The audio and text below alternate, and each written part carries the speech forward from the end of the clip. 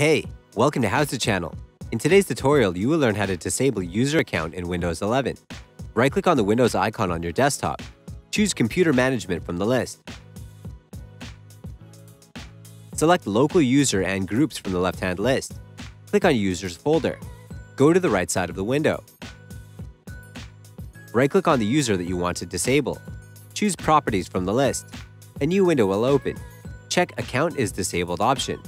Click on Apply and OK. You can also enable the user. Right-click on the user that you need. Choose Properties from the list. A new window will open. Uncheck Account is Disabled option. Click on Apply and OK. Close the windows. We will show you another way to disable the user. Go to Taskbar Search. Type CMD. Look for Command Prompt. Click on Run as Administrator. Click on Yes in the pop-up window. Copy the command you can find in the description box below.